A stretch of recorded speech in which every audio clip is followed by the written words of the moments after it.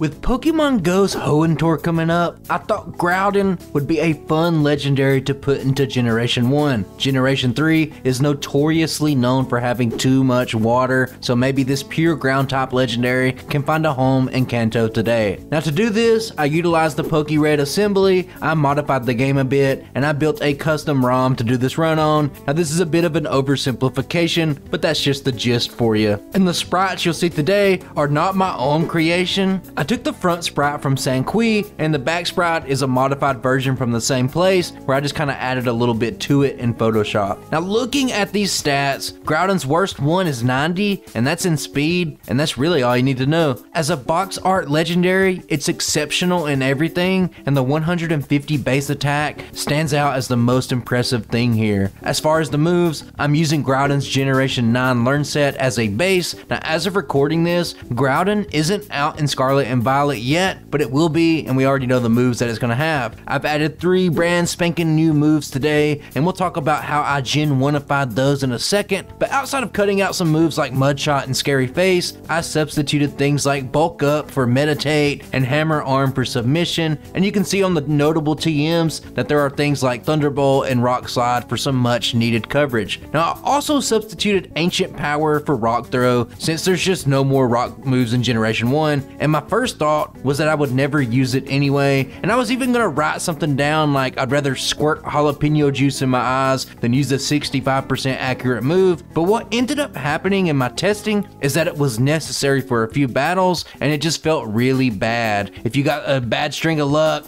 maybe missed a few times, and you end up losing a battle because of that, it just didn't really feel like it represented Groudon, but rather just a really bad Gen 1 move. Now I don't have the tech to implement Ancient Power with its chance to boost all stats just yet, so after going back and forth for a solution, I landed on just changing Rock Throw to have Ancient Power 60 base power and 100% accuracy, rather than going through the trouble of making a whole new move. Now this will not be represented on the sidebar. The sidebar is just the old Gen 1 move, because this change didn't happen until real late in development, but I'm saying it now, we're all on the same page, we know what's happening. We start off with 2 of those new moves, and they are Lava Plume and Precipice Blades. Lava Plume is kind of like a weaker flamethrower, but it does have that higher 30% burn chance, which is a nice little bonus, and Fire is actually going to be helpful for mowing down pesky bugs and grass types we might find along the way. The big boy move today is Groudon's signature move, it's Precipice Blades. This is kind of like a slightly better Hydro Pump clone because it does have 5% more accuracy and it has 5 more PP, and with 120 base power along with stab, this thing is gonna hit like a dump truck, and you can see that in this open and rival battle. It's really not fair, I should probably say sorry. I'd also like to quickly say that if you enjoy solo run content and you want to help me out, help the channel out, whether you're someone new, maybe someone who just doesn't know what to say, or maybe you're a returning subscriber like Gregory Hoenn, just scroll down, hit that like button, and type in "too much water," and I would really appreciate the support. And if you haven't already, sit back, relax, get your sody pops out, because this one's gonna be a pretty good one. Going into the run, I had a singular goal of beating Skeledurge's time, because there were several comments from that video that just told me that Torch Song was so busted, the power creep going back into Gen 1, and that no other run would really beast the game as much as it did, so I really wanted to beat its time on the very first cross-gen run after it. Now overall, Groudon's routing was unique, and it starts right here in Viridian Forest by actually picking up an optional battle on the very first bug catcher. Now the battle itself is just 2 one-shots, it's nothing spectacular, but it is helpful when we look ahead at Brock.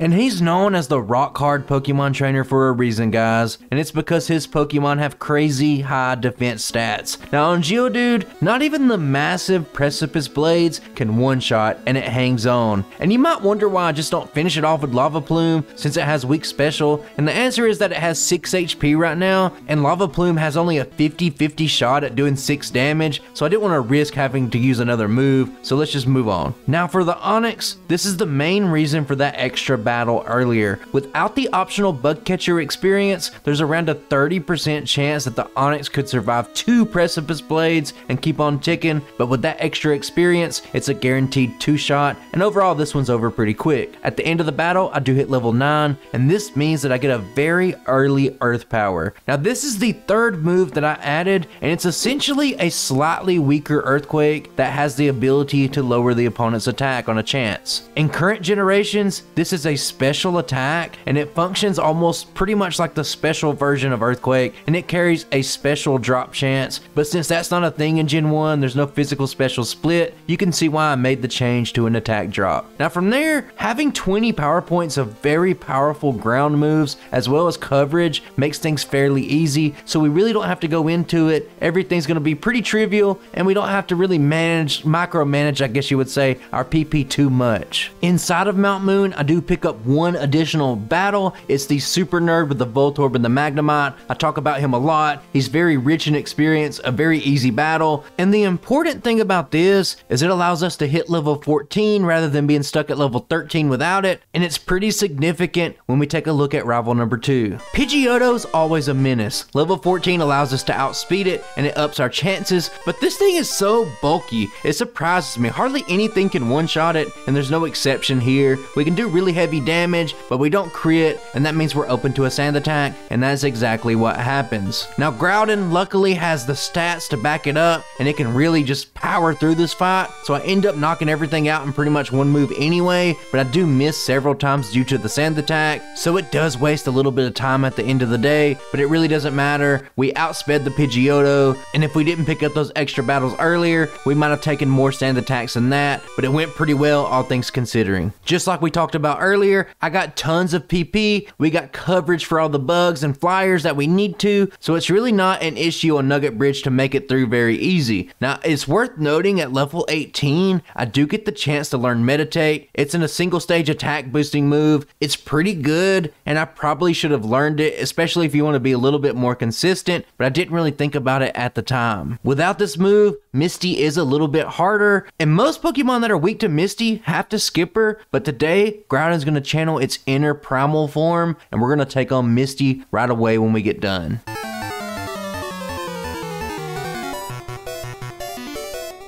Staryu's simple. One ground move will knock it out. And I will say that if you have Meditate here, you could just use it a couple of times, and that would really pay dividends when we look ahead at the Starmie. Because I'm going to be honest with you guys, this is the optimized run, but as far as Misty goes, the only thing you can do is hope that it doesn't use 2 Bubble Beams in a row, because that will knock you out 100% of the time. And when you know it, it just lets loose a Bubble Beam immediately, and we're in a bad spot. But we do hit back with an Earth Power, and you can see that we hit really hard as well. Now for the moment of truth, does it go for Bubble Beam? No, it goes for Water Gun, and we barely hang on with 1 single HP, but Groudon stands tall. We throw out 1 more Earth Power, and we actually take this fight early. It's impressive to do this fight with no resets in general, especially if you're weak, but I will say that there's a precedent for this, because runs like Charizard have already done this to where you're weak to Misty, but your stats or whatever the situation may be, you're set up to where you don't have to skip Misty, and overall this does save a lot of time in the run, especially when you're looking to do things like beat Skeledirge's time. But Groudon had a really good showing here, and I love it when Pokemon barely hang on, so it was a good battle, and I enjoyed seeing that. Now we could skip it all the way down to the SSN, and something that kind of surprised me when I was routing this out and getting the best time possible was that Body Slam simply just isn't needed. It never really does more than any other move that I got, and it just saves time. We skip a battle, we don't have to learn the TM, so we actually skip it. But I do take on the Gentleman, and I would like to take this opportunity to talk about Precipice Blades. Now 85% accuracy doesn't seem that bad, but everybody who plays Gen 1 knows if it doesn't have 100% accuracy, it's got 0% accuracy. And here you can see the absolute worst case scenario for Precipice Blades. I missed 3 straight times on the Growlithe, and this doesn't feel good, and eventually I do knock it out, but this does make the battle a lot longer than it should be, and it kind of undermines some of your careful routing from earlier in the run. And just to rub salt in the wound, I missed an additional time on the Ponyta, and that's just kind of funny. Now this likely will not happen where you miss 4 times in a single battle, but I guess it's just, I'm putting this in here just to show you that even though Precipice Blades is an absolute monster of a move, there's going to be a lot of times in the run where it's going to leave a little bit to be desired because of that accuracy. As for rival number 3, our Groudon's a different man than he was for rival number 2. We have now caught up in levels, and that means that we can just one-shot this Pidgeotto. There's no sand attack today, and everything that we have, especially our ground moves, is going to be overkill for the rest. We really don't need to talk about it, and just like that, we can slap around Surge real quick, I guess. And fun fact about Surge, in Pokemon Yellow, they changed his AI to be random, not good, and they gave him some normal moves, and I guess it's because of Pokemon like this. Now, a ground type, Raichu can't actually hurt you, so like even if you were to miss 10 times in a row, there's just nothing he could do. So this is a free battle. We already knew it would be. This is about the worst that Surge could ever look, just considering the circumstances with Groudon being a legendary, and just like that, we're moving on. And from there, Rock Tunnel and the route leading up to it just aren't that interesting. I got great coverage, everything's easy, but instead, I'd like to go on a little bit of a tangent real quick. Now, back in December, I did the Kyogre run, but we were using the Sanqui website, and I originally wanted it to be a series with the Gen 3 Weather Trio. That sounded really cool, but the sad reality is that there's just way too many Pokemon that just get completely shafted by Sanqui in terms of their moveset. Now, Groudon was a prime example of this. Sanqui uses the Gen 6 Learn Set, and if you get a Groudon as a starter, it just has Tackle or Scratch. I don't remember which one, it doesn't matter. But you have to use that alone all the way up to level 30, and your reward for hitting level 30 is Rest, which isn't helpful at all. You have to go up to level 35 to get Earthquake, and just to put that into context with other slow leveling group solo runs I've done, it would roughly be about 5 badges deep, probably somewhere around Silphco, where you could just pick up Earthquake anyway. So it's just really trash, it's really bad, and Groudon is just one example of a Pokemon that's done really dirty by the limitations of Sanqui. But to be fair, Sanqui is designed just to be a randomizer first and foremost, and it has 6 generations of Pokemon, so it's not really surprising that they just can't add in every single move and cater to things like signature moves and all that. It was never meant to be a cross-gen solo run thing like I started back in 2021, and that's pretty much the main reason why I started to put in the work and do my own thing with these cross-gen runs. Now, I guess that's a bit of a tangent. I don't want to go on too long, but it leads me to a question for you guys specifically. Rayquaza was pretty much the same way as Groudon. It had a trash moveset in Sanqui, but with these new cross-gen runs that I'm doing, I do think that I could do Rayquaza justice. And what I'm asking is if you guys would still like to see Rayquaza. Should I complete the trilogy? Type in below yes Ray or no Ray. And I'm gonna Google real quick to see if I'm saying Rayquaza, because people get really angry when you mispronounce stuff.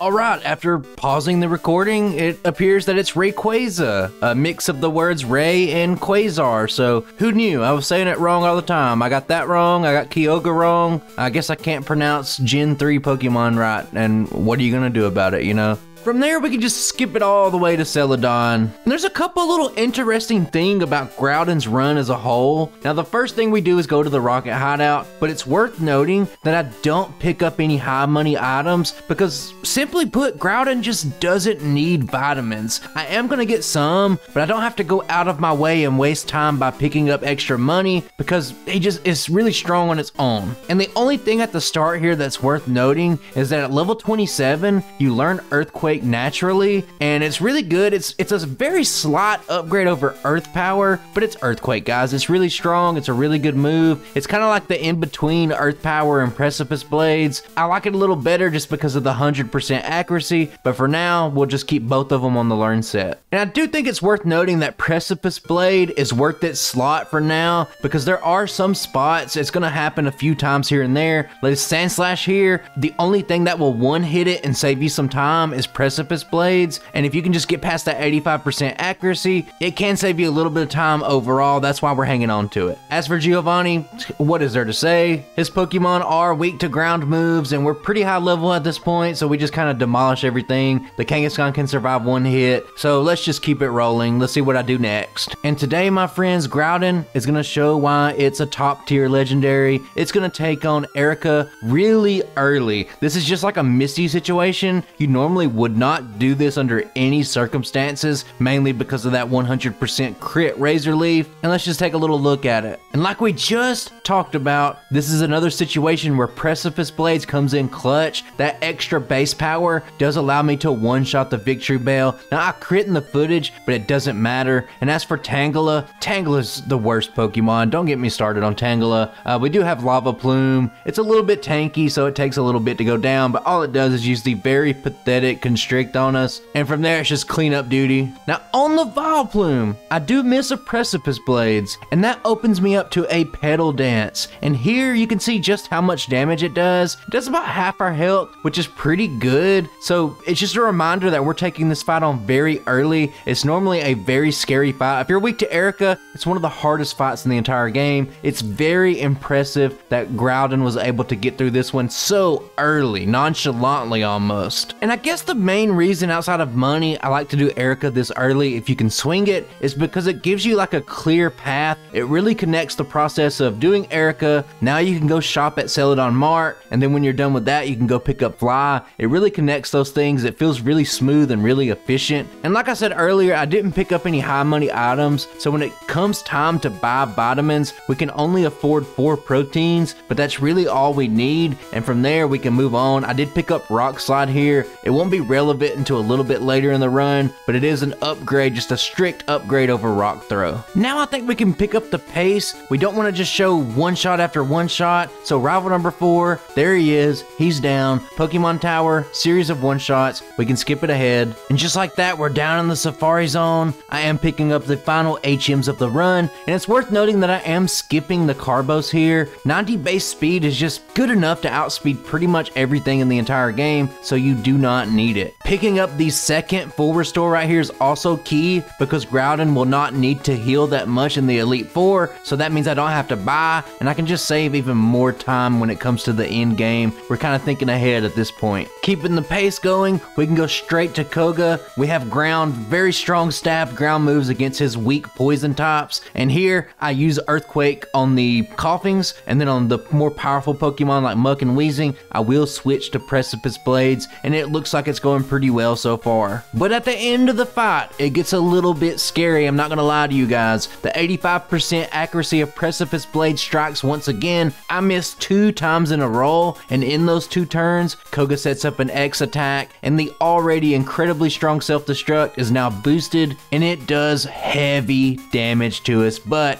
Groudon's a tanky beast. We survive with 34 HP, and we take this battle. After that, I head to Silphco, and the next optimization for Groudon is that I do not need to visit the 10th floor. I don't need Earthquake, I don't need the Carbos, and at this point, routing everything out, I didn't even need the rare candy, so I saved myself some time by just cutting it out. But there is one extra errand that I'm gonna do today. I go up to the 7th floor, and the very lovely and beautiful Swords Dance TM is just laying there begging us to take it. And originally I didn't use Swords Dance. I didn't think it was needed, so when I started cutting out rare candies and cutting out more spots, I needed just that little extra punch, and that's what Swords Dance provides for us, especially looking towards the end game fights. I do replace Precipice Blades here because if you think about it, if you absolutely need it, you can Swords Dance into an Earthquake. It's going to be stronger than it ever was, and we've just missed too much. This wasn't an uncommon occurrence. This is the best run I've done, and after doing 3 or so Groudon runs, I can honestly say that you missed Precipice Blades quite a good bit, so good riddance. It's been fun using a signature move and all that, but it's time to let it go. It's very important to let go, guys. Before we hop into the next major battle, I do go ahead and learn Rock Slide here. It's just a strict upgrade, and it helps out a good bit to help you reach some of those damage ranges that you crucially need looking ahead, and that means rival number 5 is coming up next. Let's just take a look. Pidgeot is first, and unfortunately it has Sand Attack. There's no world where outside of a crit that we one-shot it, so I set up a single Swords Dance, and then I'm going to one-shot it with Rock Slide, but unfortunately that gives it a turn between that, and it goes for Sand Attack, and everybody loves Sand Attack. I love progressing in the battle with it, so let's just see if it causes us any problems. I don't miss on the Growlithe, it goes down, then Execute comes in. Rock Slide is a one-shot from this range, but I do miss. It feels really bad using Rock Slide with its less than 100% accuracy after you taking a Sand Attack, but what are you gonna do, really? I get Leech Seeded for my trouble, then I knock it out, and now the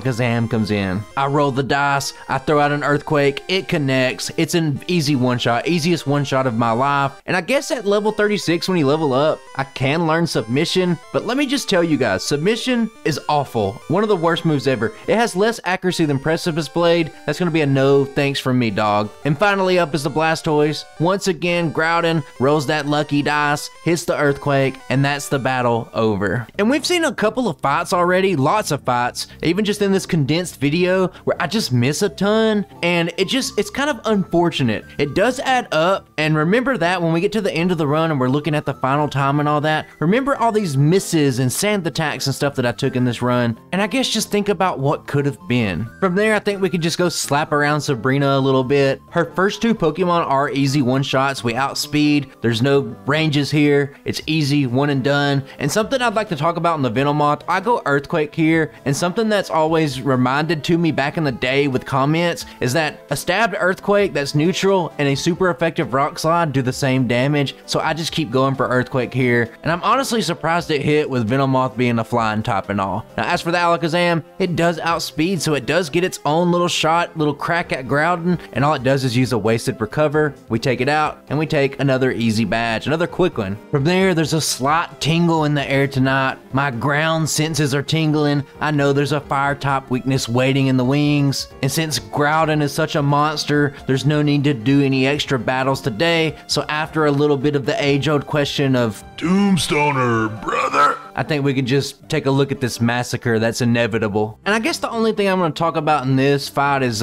preserving PP and avoiding having to heal later. So to do that, to remedy using all of my Earthquakes, I used 3 Rock Slides on the first 3 Pokemon. It's a guaranteed one-shot, and as for the Arcanine, it's really tanky, so you do need an Earthquake for that. So I just preserved some of my Earthquake usage, and overall, ground type versus fire types, what else is there to say? But that is 7 badges down. As for Giovanni, this one actually turns out to be kind of interesting, but not the Rhyhorn. The Rhyhorn's absolute garbage. Get it out of here. Let's move on. Now, something I didn't foresee here is that the Dugtrio outspeeds me. I was cutting out battles to make this the optimized run, and when we finally got to this result, I did not see this coming. So, of course, obviously, it's going to go for Sand Attack, and that's going to cause some huge problems, considering if you look up in the top left, we're very limited on our Earthquake PP, and I just kind of, I thought I was gonna come in here and just Earthquake everything once and just get out of here, but here's what happens. I get Sand Attacked, and it turns this battle into a complete slog where I have to rely on Lava Plume, and Earthquake's just missing, and everything's really slow. And honestly, watching this back, and we're gonna go through the rest of this run, but I do think at the very end, I think I'm just gonna play another run just for fun, because I think a battle like this, along with a few other things, probably cost me a solid minute or two of in-game time, and I'm not okay with that, honestly. But yeah, Giovanni, final badge, it turned into this absolute slog because of a single Sand Attack, and I hate it, but it is what it is. Now let's take a look at rival number 6. Pidgeot is first, and the key to this fight is 2 Swords Dance. Now I don't want to set both up on the Pidgeotto just because it can actually do damage to us, so I do set up one, then take it out, and I set up my next one on the Rhyhorn. Rhyhorn's really bad. Seriously, if you don't know, go look up its level up learn set. That's all you really need to know. But I just finished setting up here. I get a +4 boost, and from that point on, everything's pretty much a one-shot. Execute can survive a Lava Plume, which that was kind of bad luck. I do believe I had around an 83% chance to one-shot it, so it survived. It is what it is. It just went for a potion, and we get through this battle. Now things are looking very easy, guys. I understand that. Sometimes you get that with these kind of videos, but I guess the totality of the run and the final time and being able to route all this stuff is really the fun part for me. So forgive me if I'm not going in depth with all these battles. I think I'm doing you guys a favor by just kind of skimming them over because, you know, I'm not going to feign excitement.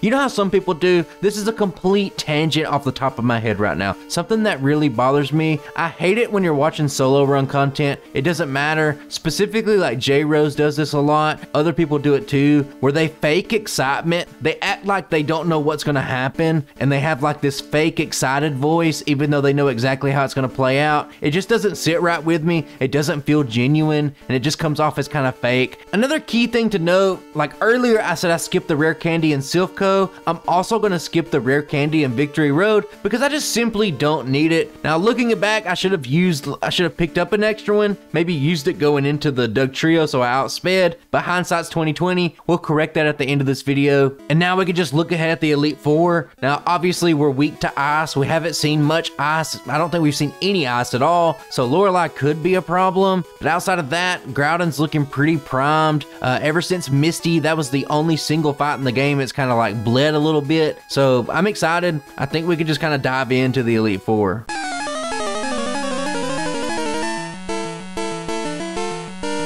Now strap yourselves in because this is going to be pretty quick. Now on Lorelei, we need to set up just a single time. Now we set up and we take a critical hit Aurora Beam. That takes us all the way down to 54 health. And you might think that this one's not looking good, but unfortunately for Lorelei, we're already set up once and the writing's pretty much on the wall. I do have a scary moment on the Cloister where I missed the Rock Slide, but then it misses the Clamp on the follow-up, which I'm sure that probably would have knocked us out if it hit even just 3 or 4 times. But still, I hit the next time, and you can just see even one Swords Dance is enough to knock out the very tanky Cloister, and you already know what's going to happen after that. It's pretty much an easy, pretty much a very clean sweep from there. The Slowbro does hit me with a water gun and take me really low, but guys remember, all Groudon needs is 1 HP to win this one, and that's what happens. And if this is the fight we're supposed to be weak to, how's the rest of the Elite Four going to look like? And I guess we can start to answer that question by taking a look at Bruno. And there's no setup required. All you have to do is just go straight Earthquake. That's it. It's Bruno. It's another week of Bruno.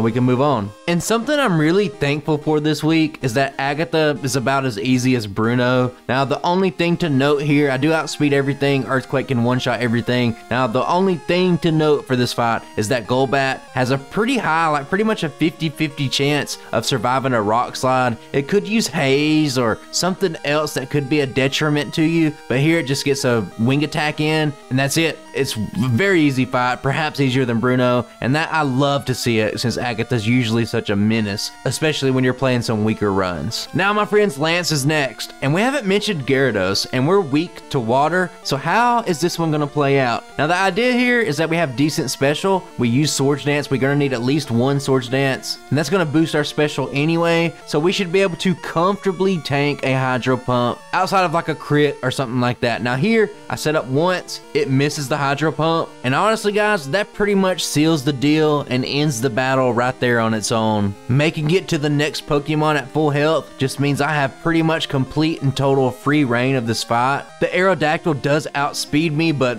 bless his heart, there's nothing he can really do to me with our pretty crazy high defense, and that's the battle over. This Elite Four is looking very easy. I'm all for it, but if you look at the time, it's getting really close. I want to beat Skeledirge's time. Let's see if that's possible by looking at the champion fight.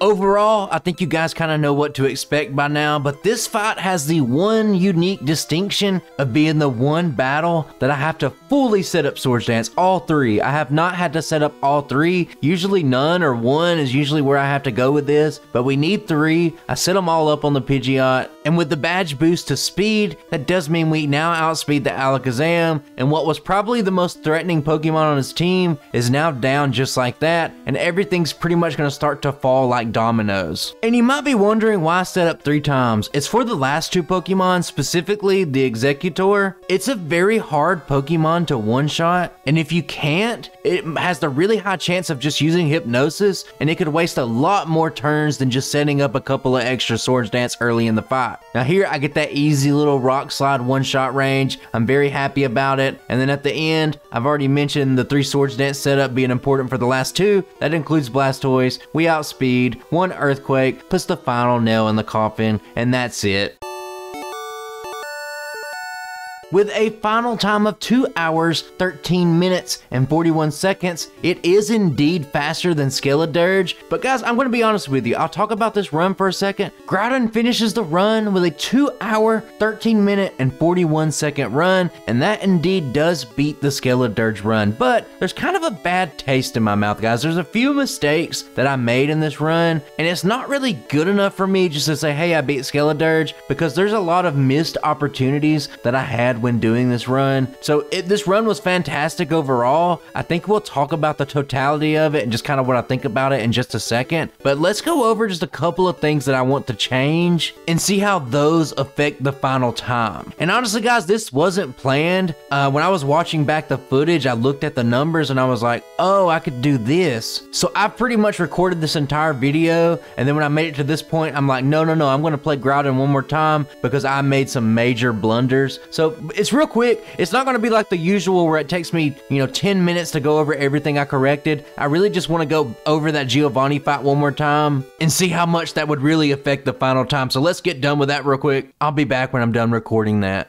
So the solution to quickly wrap up this video is that you simply pick up the Carbos in the Safari Zone and in Pokemon Mansion, and that's going to let you outspeed the Dugtrio without compromising your rare candy usage. If you're thinking, hey, that's obvious, well, I just personally didn't think Dugtrio would be a threat, but Sand Attack, guys, it's infuriating. Now, when you're just on a tight PP budget, it can just kill your time, and that's what happened in the first run. Now, even if Dugtrio technically only has a 1 in 5 chance to use Sand Attack, when you factor in the guard spec by Silph, we saw earlier that there's no reason to take the risk. Overall, some slightly cleaner play combined with better elixir and ether management allowed me to shave off about 2 minutes before I even made it to Giovanni. Now, one of the big things to optimize the optimized run was simply using Precipice Blades less. The spots that it actually provides a benefit over Earth Power or Earthquake are few and far between, and we saw that the 85% accuracy did cost me some time here and there. And at the end of the day, the Elite Four was smooth like it was the last time, and counting saving time in the actual Giovanni fight, I clock in at 2 hours, 10 minutes, and 24 seconds, which is over a 3-minute improvement off the earlier run. Now, it goes without saying that I'm very happy with this result, and as of making this video, this is the second fastest run I've ever done outside of the Alakazam live stream I did a while ago. Now, I love Skeledirge, guys. Torch Song, one of my favorite moves, but this video just goes to show you that we've barely scratched the surface on broken Pokemon. And when I get about 5 of these cross-gen runs done, these custom ones, I'll start making a tier list that we can look at the end of the video. But it was fun, and that's about all I have for you guys. Now, if you made it this far, you enjoy the content, and you aren't subscribed, what are you doing, brother? I do this every week. You will like it, just hit the button. And once again, special shout out to my channel members. I appreciate the support, and you guys are the MVP of the channel. And if you became a member recently and you aren't on this list, it's because I tend to get ahead in my videos, because sometimes your boy just doesn't have the time to play any Pokemon some weeks, since this is just a side hobby of mine. But I think that'll do it for me. I'll catch you guys on the next video. Bye.